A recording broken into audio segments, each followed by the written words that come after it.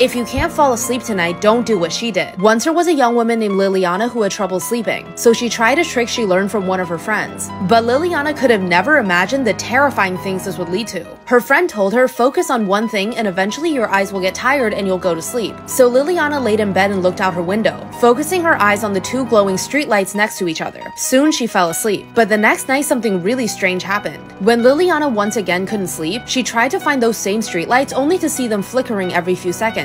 It wasn't until the next morning that she finally realized what was going on. Liliana woke up and opened her window, but the streetlights were gone. She leaned closer out her window to double check, and that's when she made a terrible mistake. She looked down. Liliana saw claw marks on her windowsill, as if something was perched there, watching her all night. Follow for more stories.